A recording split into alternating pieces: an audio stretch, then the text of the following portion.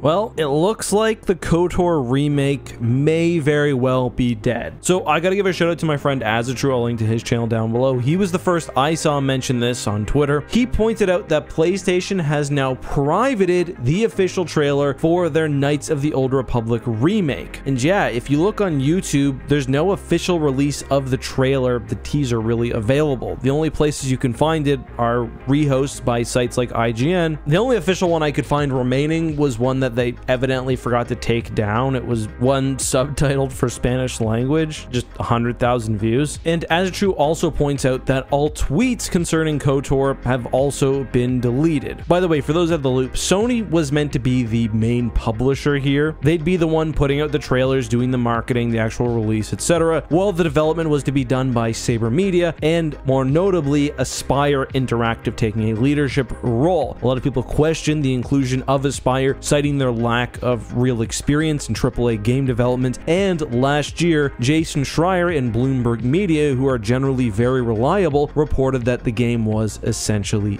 dead. Official statements have came out otherwise, but to me, it looks like it's spelled out now. I don't think this game will ever release, which sucks.